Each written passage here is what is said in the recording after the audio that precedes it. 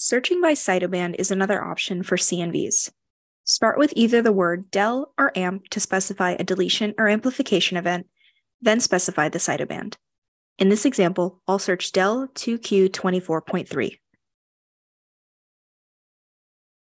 The system recognizes this as a CNV, so I'll go ahead and launch the search.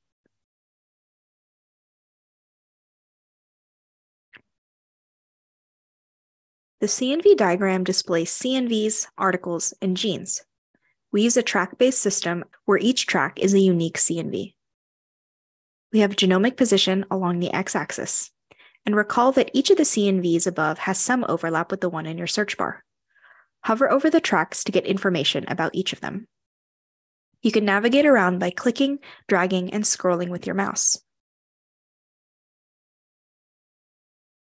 If needed, you can hit reset in the top left corner to get back to the original view. Below the CNVs, the blue bar graph shows article count on the y-axis. This shows you potential hotspots where there are high concentrations of articles describing CNVs in a particular region. Finally, in gray below the articles, we display genes. Hover over the gray bars to see the gene names mapping to the positions along the x-axis.